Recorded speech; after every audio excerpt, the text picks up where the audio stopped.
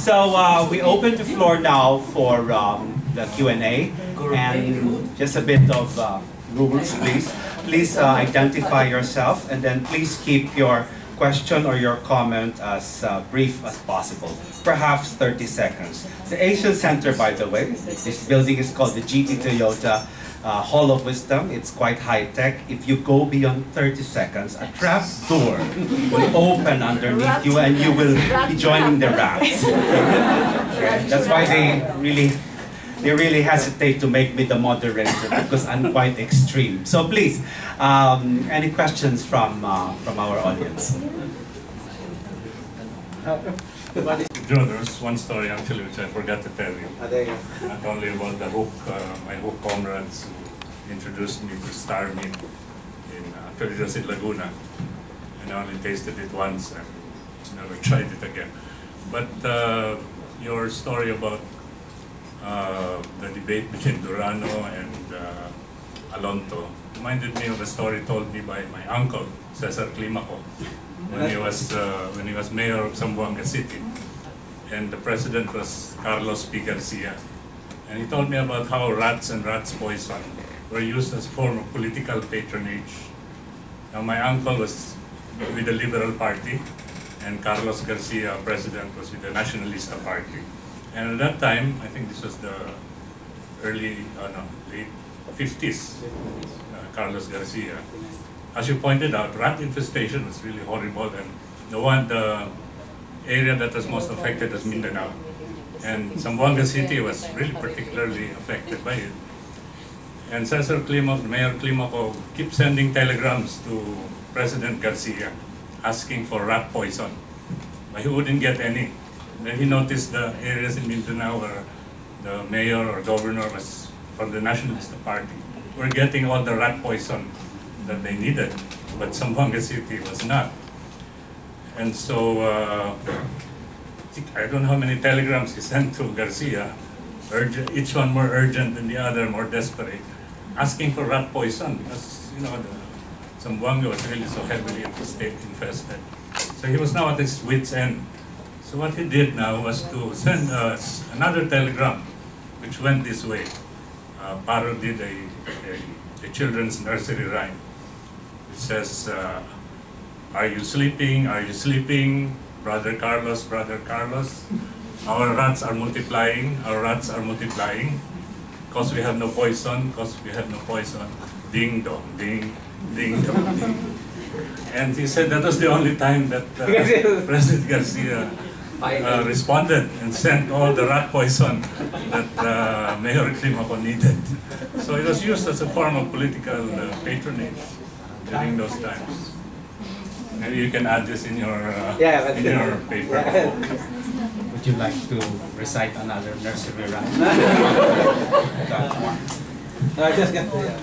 Well, the reason I'm studying this is that, you know, your senior, I write about politics, write something fun and funny. So this is one chapter. The other project I'm working on is social history of the mosquito. Okay.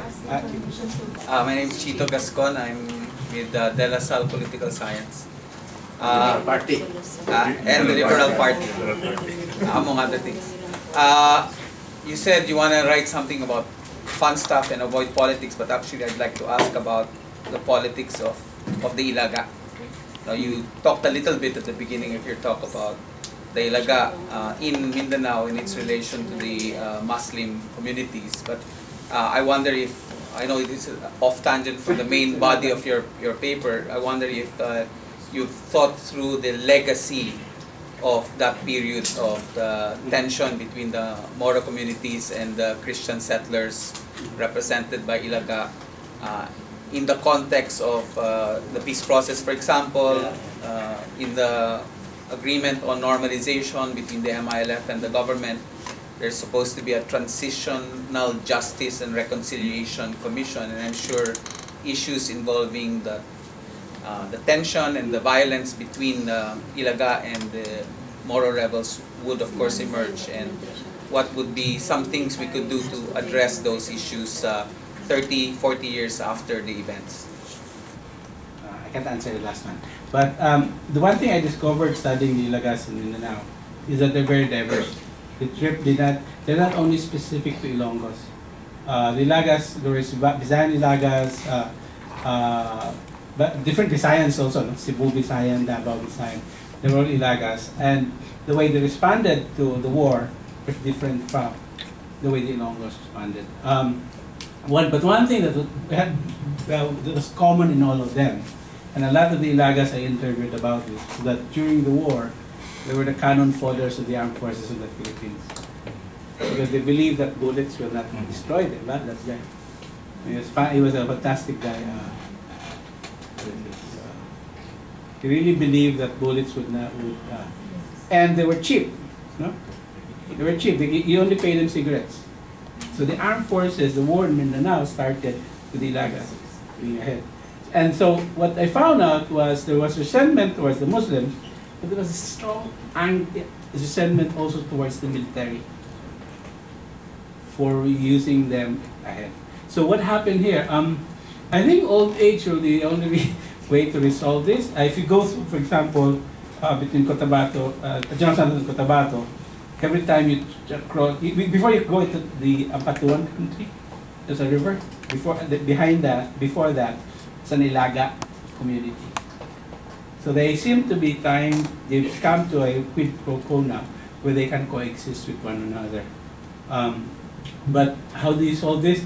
You have to just take out all the arms.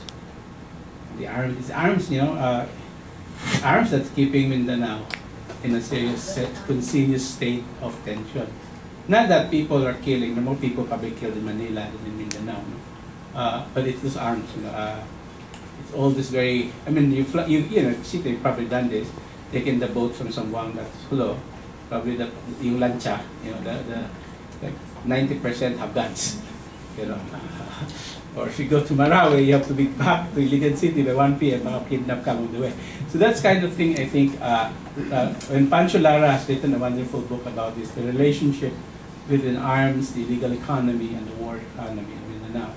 And I think in order to solve this, you have to first deal with that illicit sector and the guns. I mean, I don't know how to do it. No? Not sure. I'm just a scholar. I just started it. But I think taking out the guns would be the first step. Hello, good afternoon. I'm Amador Peleo from Political Science and International Studies Program in Philippines-Diliman. It's a very, very fascinating lecture, mainly because it's the first time I've ever heard a lecture on vermin in politics or political vermin in the Philippines. Now, people calling other people groups vermin, people calling themselves vermin, or people endearing themselves to vermin, it's not new. It's happened throughout human history.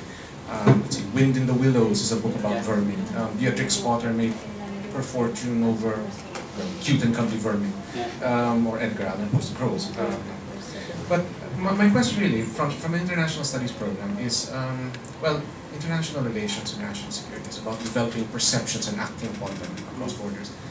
What do you think the perception of the, well, in this country, once this discourse about people calling each other vermin and reacting towards each other in terms of, well, I'm not vermin, that person's vermin, what effect could that possibly have, do you think? The way people interact with each other and the way other persons from other countries interact with people from this particular country. Thank you. Well, I mean, they start shooting at each other. They start shooting at each other now. Yeah, I think they start shooting at each other. Even across borders?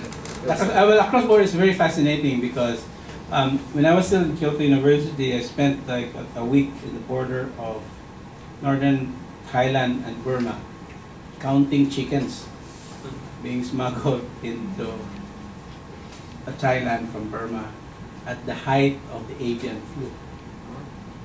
So the formal entrances of the state, where borders are, you present your passport, blah, blah, blah. You go there, nothing seems to be happening. Everything is in order, no? Inspections, blah, blah, blah. A few kilometers down the river narrows, and you start counting the chickens. that are being brought in from Burma. Yeah, so I think what's interesting now with the case of international relations is these things do not operate in borders anymore. They cross, you know, like the rats. The rats don't recognize borders, no? They recognize food. So I think what's happening now, especially in the area of international politics, is to think about threats to the state or threats to the regional order that do not, you know, that are not necessarily the soldiers or themes and all that, but also these things. As to what happens when people call each other vermin, they probably will shoot each other, because in General Santos City, for example, they ban singing of My Way, nah? Because you heard this, no? Yeah. They banned the singing of My Way because that's not vermin, no? They banned the singing of My Way because if you sing it badly, you're an insult to Frank Sinatra, so you deserve to be shot. But if you sing it so well, okay, you are much better than Frank Sinatra. You are a threat to Frank Sinatra, so you have to be shot. So that kind of vermin related. My main takeaway from your lecture is that this is a story of state increasingly becoming centralized and powerful with the aid of science. So could you sort of speak to that some more in terms of, and perhaps for anticipating your next study on mosquitoes, would it still be sort of the same story, that increasingly the central authority is becoming more powerful with the aid of science? Yeah. Well, the first thing that really got me interested in this was growing up in northern Mindanao. You know, rats are, people deal with rats, the beauty contest, blah, blah, blah. And then going to Los Baños and asking the librarian at the Institute of Rice Research Institute of any studies on rats. And what I found out is really very bland scientific reportage of how many rats were killed. You know, it's very economistic discussion of, you know, how many rats are killed in, you know, a certain period of time, X, Y, Z. It's very economics. So when I sat down with the guy, one of the guys there, I said, you know, how many rats did you really kill? We don't know. So I was trying to figure out the distinction. What accounts for the disappearance of these creative, very wonderful stories at the local level? And now its displacement by a really bland technocratic description of a malady, a pestilence, that continues to hound us. 2 years ago, I think they killed 25 million rats in Vivesia. But we don't know about that anymore. And one of the reasons, I think, was, the Marcos was, to contain the panic, you have to centralize. And to contain the panic, you also have to change the way it's talked about. Okay? It's not the bubonic plague anymore. It's an economic problem, statistical problem. So that's what I noticed as I looked at the reports of the Rodent Research Center starting in the Marcos period. And some of the studies by scientists, entomologists, biologists on rats that were published in Los Baños and later on in Australia. There's a wonderful compilation of things. It's very boring, like a way. And then you say, no, wait, kumakain tayo ng daga. Where's the beauty? You know, why is it that economics doesn't factor in the rat adobo? So that's the reason why I was curious about, fascinated with that. But as states centralize and take control of certain campaigns away from communities and provinces, one of the things that disappear is life.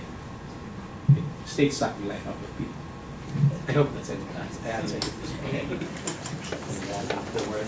Hello, my name is Ariadne. I'm from Political Science Department, and I'm also from Kazakhstan. I'm a PhD student in Political Science Department. Actually, my research, my PhD dissertation, very similar to your topic. And I find it's very hot now in the world because of the exercise of biopower. So it's not just easy topic. In fact, it's a very heavy topic because of the exercise of biopower of state over periphery, particular, or the population that actually don't understand what's happening to them when the state exercises that. And And coming from Central Asia, actually the problem of rodents and rats were taken incredibly seriously by the Soviet state in 1950s, 60s, the same time when often sanitary epidemiological station had powers higher than police, so they could come and just burn your house if they want to. You know? And that issue till now actually, because recently you mentioned China, but also in Kyrgyzstan, little country in Central Asia, they also had a case of plague. And also, everyone expects the epidemiological station to do their work, to be very powerful. My question is, that's very interesting. And you said that it went in hand with the rice production increase in the Philippines, and it means it went at the same period where there was a Green Revolution. You mentioned Rockefeller Foundation, and Rockefeller Foundation introduced basically Green Revolution, and they introduced also the program against the rats, which is part of epidemiological biopolitics. Basically. Yeah, you're right. That's why it's an ongoing research, because I have still to get data on the Green Revolution. And their relationship to rodent infestation. But if you go to Institute of the International Rice Research Institute and look at their paddies, okay, what different kinds of rice varieties are there, one of the things that's very noticeable is they also experimenting on how to protect these new rice varieties from rats. So it's very fascinating actually. It's not, if you just look at the rice varieties and say, yeah, it's a good one, but look at the size, that's it. The problem with that, I think, is I can't find the data yet. Most likely, the Green Revolution started in Latin America. Yeah, that's right. It's like Mexico actually, but then in Asia it first started in the Philippines and then Taiwan. So the Philippines, and then what happened was Mexico was wheat. Wheat, yeah, Mexico was rice was Philippines. Yeah, India rice was Philippines. India. Actually, maize first. 1917. Rice. Yeah, but no, the Green Revolution. No, it started in the early 1960s actually. 60s, 1960s. Yeah. But the research started by Rockefeller Foundation in Latin America in 1930s, 40s, 50s. They started first with the medicine and the antibiotics, and then moved to the food in 1950s. So, and I'm looking at it as a Cold War perspective, because I'm looking what Soviets did at the same time in Central Asia and what Americans did in the Philippines. That's why for me it's interesting to see the dynamics. How you should really check that website, because it's all very boring statistical study of village X, how many people were bitten by mosquitoes. No, it's really tedious one. And occasionally, if you look at the patterns, and you notice Americans are really worried about the bubonic plague. And they're worried now because if you look, if we Google bubonic plague in the United States, it's actually rising alongside dengue. Dengue, which started here. Thank you. In Kazakhstan, do they eat rats? No, absolutely not. Only horses. What do you eat?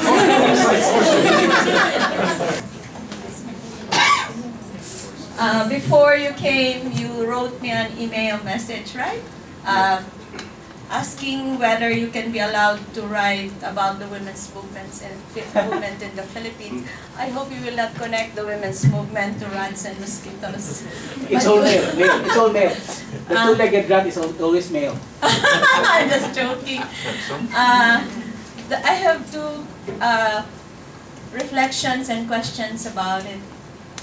As an anthropologist, not as a feminist researcher, I was reflecting on where if the rat culture has been with us for a long time. It should be embedded in our folk tradition, in our jokes, and in all the folk narratives. But I don't remember it being in any.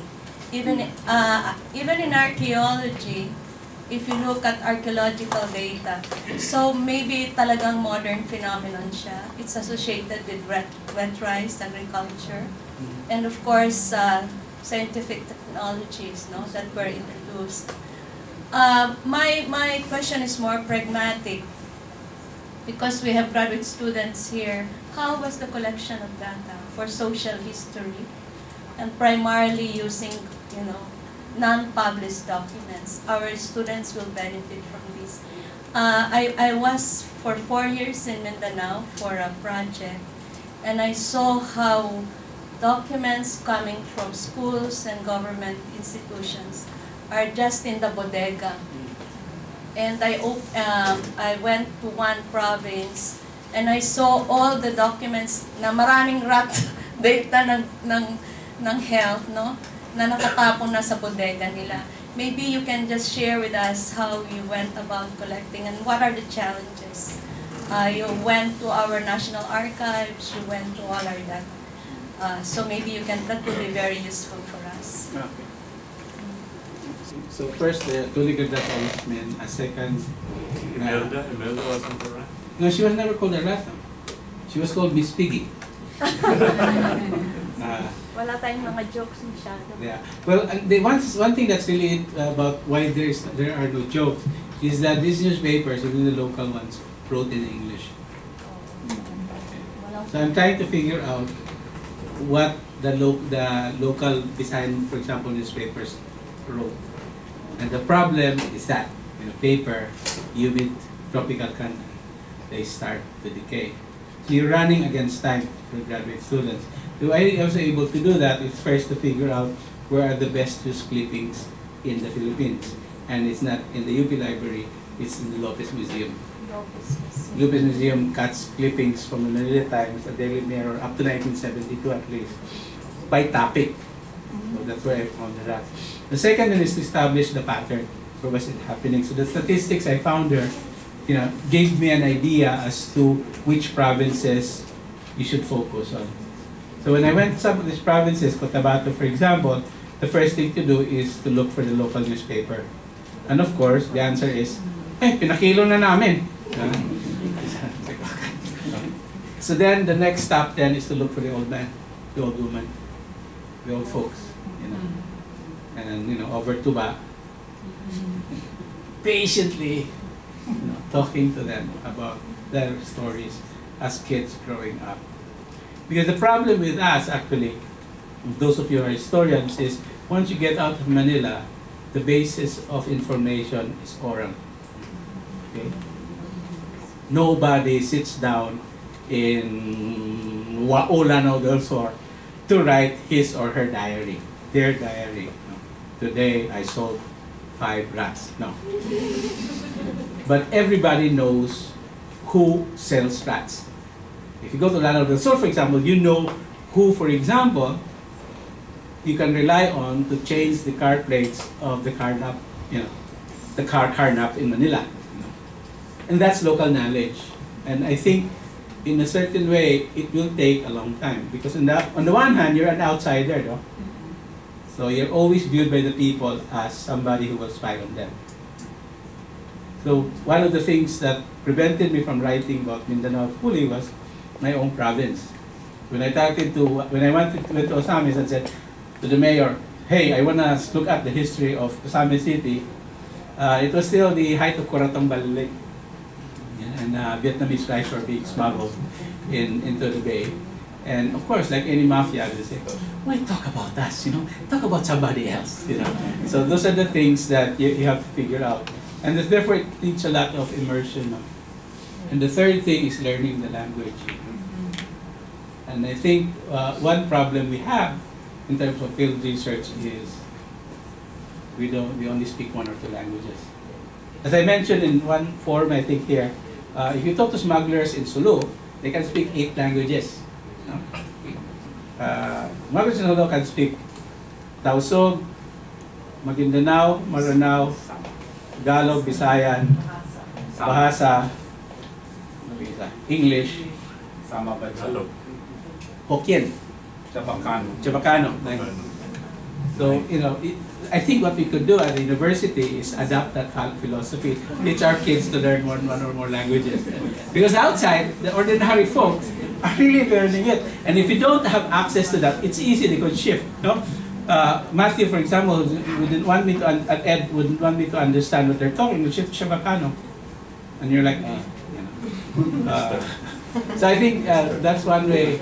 I'm too old for languages, but I think for the young people, it's really important to not just learn Tagalog or English or Visayan, but the local language. And then the local idiom pa. No? Star meat. So it's fun doing this in the field. You're a good lesson in communication, Jojo. Huh? I mean, any topic under the sun can be made interesting. No, the other interesting thing. I wasn't interested in the rep particularly because I know you, Jojo.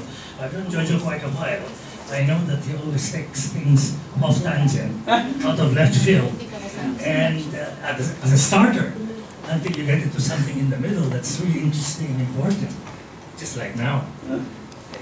But just to follow that other lady's comment, two things, Jojo. First, if you can elaborate a little bit more on how you got started in rats of all types of sound, you know, how it germinated in your mind. And second, I pity the rats from a culture standpoint. I mean, they just try to survive, you know, in this world messed up by humans. You know, growing up, we in the towns would kill rats the moment that we see them. In the villages, you know, they didn't bother. They didn't eat them particularly. They would from time to time. They would only touch them or try to kill them when they become a threat to the farm. Yeah. In the mountains, they ate them just like any other edible mammal. Yeah. So these things, if you could kindly give us a sense of cultural attitudes about the rat. I mean, that's important. And you might want to shift to the two-legged kind too, if you like. Two-legged next chapter. I got interested in this couple of things. One was the debate. You know, sublime politicians, senior gentlemen, you know, talking about rats. I was doing this when I was doing my, I found out this out when I was doing my field research in the library in the House of Representatives for my dissertation. So how does one explain this? And then I can figure out, aha, that's why when you go to Cebu, you don't eat Siopao. Because, Fidel, I'm sorry, Fidel can contradict me with this, but because of that. So it's all a combination of everyday knowledge and reading something, and that wonderful book I mentioned about this journalist who spent 2 years watching rats in one alley in New York City, you know, observing them. You know. So they're very intelligent, smart people. And then, of course, what happened in Mindanao. Okay, got interested in Ilagas in Mindanao because nothing has still. This is 2014. With the exception of Marites Litog and Glenda Gloria, nothing has been written on the war in Mindanao from a social historian's perspective. So you have leaders like Mesuari, Ramos, blah, blah, all these big guys talking about the war, but you never get a chance. The people who never get a chance to tell that story are the Ilagas, the privates, the MNF guerrillas. So that's one of the things that got me interested about the Ilagas. And I discovered these Ilagas, no? And of course, you know, rat's meat with coconut milk to die for. Sorry. Attitudes about the rat all over when you started. What? Cultural attitudes. The second about the question. Rat. I don't know. You urbanites hate it, di ba? No. My second. What was it? My second query was about the attitudes of the rat itself. You know, and I was telling you in my hometown, in the towns, Yes. You know, in the villages you could eat them. When they become dangerous, you kill them. Yeah. Well, two things that are happening in Mindanao. There's some sort of unsated agreement between the rats, I don't know, because they're intelligent and humans, that you don't shake the environment. You don't kill them or they'll kill you. The peasants always talk about that. The king rat. Don't do this or else the king rat will come down and kill our children. Which part of in Midsaya. Yes, that's true. Yeah. I'm from Midsaya. Ay, from Midsaya, no? They always tell that, you know, don't bother digan kasi, magagalit yung daga eh. So there is a sense of respect towards the rat, that it will respect you and as well be respected. The other thing I'm really curious about is the king rat. Who the heck is this king rat? You know? And it's something shared by all Southeast Asian societies. In Burma, in Thailand, in Indonesia, there's always this notion of the king rat. What is she or he? Maybe she, no? And that means there's a respect also for the hierarchy. It's a very hierarchical creature, you know. So what kind of hierarchy operates there? That was what, you know, the cultural thing. The third reason I got interested in is very off tangent, really. Smell. No? The fourth chapter is I want to write a history of amoy. Because Filipinos do this, you know. Bakit hindi mo kinausap? Ang baho-baho eh. We're not facial eh. But it was also from that I did. So how the rats smell. Especially they're very particular actually about food. They don't eat raw food. They're very choosy like us. Yeah, no, they're very choosy. The rats. Yeah, that's how we go. That's how I prefer. Yeah, in New York, Chinese food. It's a very intelligent species. And how does it keep itself quote unquote clean? No? And the final one is of course the fleas and the lice. No? Caesar's wonderful work. When I started reading it, I just fell in love with it. So that's it. That's of course in your moment. Yeah, I'm from Hawaii. From Hawaii. I'm from the boring camp, economics camp. My babysitter. Yeah. So I babysit for Angela sometimes. This way. So yeah, you brought out a very important point between the interplay between local programs and central programs. You said that because of central programs, the local knowledge has relatively disappeared, but I think it should be a balance between both. Because in the local programs, you have some sort of a limit in the scope in like dealing with the rat problem. The second is that there's tons of perverse incentives. For example, I heard a story that with this contest, the rat tails contest, some people took to breed rats so that, you know, as they grow, they can have more. The Cebuano smuggled them from the smuggled, yeah. So the other thing is that, well, the national programs have the advantage of scale, right? They can deploy all the resources that they have. But the problem is that it's something inherent in agriculture. It's so hard to monitor like progress. So if a program fails, you don't know whether it's from the Ilaga, or I mean from the Daga or from the Bagyo, right? And you can see that until now. Most of the programs in agriculture are the milking cows of politicians right now because of, you know, it's hard to know what's really happening. So I guess for your book, it's nice to know, although you know, I know that you abhor like boring statistics, but you have to present like how effective are these programs, both the local and the national government, like in relation to, say, the whole budget of agriculture, for example. How much is devoted to rats, for example?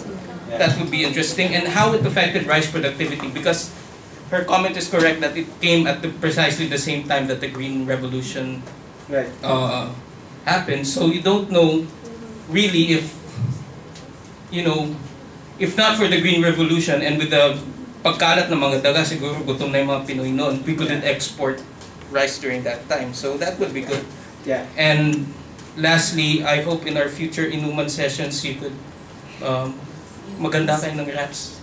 Rats in Hawaii, horrible. Tasteless. The first thing, Carl, is that, again, going back to Boying's point about states, when states produce reports, they're really very bland reports. What first disappears are the local reports that come out. Look at annual reports of different departments. Diba? I mean, you know, this Sosona, for example. But what disappears are the local, the real materials that are there. They got put in the archives or sent for recycling. No? Any government, any state does that. So they have that problem. The second problem is the inefficiency of the state. One of the things that I'm having a hard time dealing is connecting leptospirosis, the history of leptospirosis, from 1946 to now. Because the NCSO, just in terms of diseases, just lists for a while flu. But flu can be caused by what? Hundreds of, and then Mindanao ba? No, do you go to the Muslim areas and the war zones and say, okay, how many of you died of leptospirosis? You just manufacture the data, no? So that's the first thing, the inefficiency of the collection. Third, actually we don't know. Even in New York, they don't know how many rats have been killed. How many rats can be found in the sewers of the major cities. And that's what's wonderful about rats, no? They're all over the place. And every effort by state, community, law, military, contain them has been negated. I will not be able to answer your question, but I'm trying to find as much statistics as I can. Ang problema lang is, in today's reportage on rats, it's national na. The local statistics have disappeared most of the time. Ha? Wala eh, national statistics. Ayun ang problema ko eh. There's a problem with tracking the statistics on rats killed after 64 when the Rodent Research Center and the Germans actually took over the campaign. National na. So you don't know which provinces get hit. Yeah? And you don't know which provinces get hit now with rats, di ba? Despite the Green Revolution. Hi, my name is Esther. I'm an instructor with the College of St. Philippine, but I also have taking my master's here. Bisaya po, sir. So you mentioned Durano and the conversation with Alonto, no? I grew up also in Mindanao State University campus. Which one? Maine, Marawi City, Iligan, Cagayan de Oro Corridor. So, dakong Mindanao po ko. When I was growing up in Mindanao, and Chavacano, Zamboanga, so we can talk and then you'll be left out. But in Marawi, when I was living on campus, I have so many wonderful Maranao friends.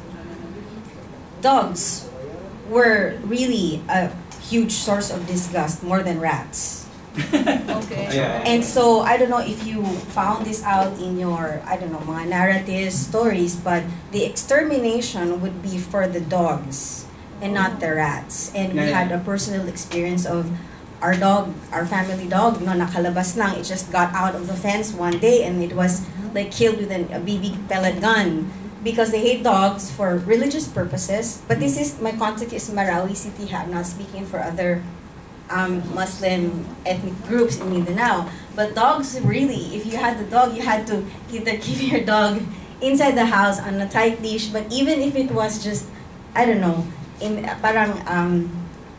anyone could see it from the outside, it's a target for extermination, either by a slingshot, a BB pellet gun, or anything else. So we had like a slew of dead dogs, like pet dogs, being killed in MSU campus because they were seen as rodents, as something to be exterminated. So I don't know, I'm curious if maybe you came across stories of the dog being killed for yes, and not the rat. But if you go down Iligan City and Osambi City, the dogs are being killed because of the meat. Papaitan, caldereta. So actually in the 70s, I don't know, trying to track it down, but there's a decline, a massive decline of stray dogs in northern Mindanao around the 80s. Have you eaten dogs? Ah, why? It's a long stew. You stew it for 2 days, 3 days. And the dogs will, you know. But anyway, that's a good question. I don't know why dogs are being killed as pests in Marawi, while in Iligan, which is what, 2 hours now? 1 hour? It's being killed for food. And then in Cebu, a possible alternative to rat's meat. The also other thing that's been disappearing are cats. We go around Davao City, they all say meow meow. You want to eat some meow meow? Ah, rat. Yeah. That's how creative our people are. See, urbanize our shop. Mamonlok. Mamonlok. There we go. That's right.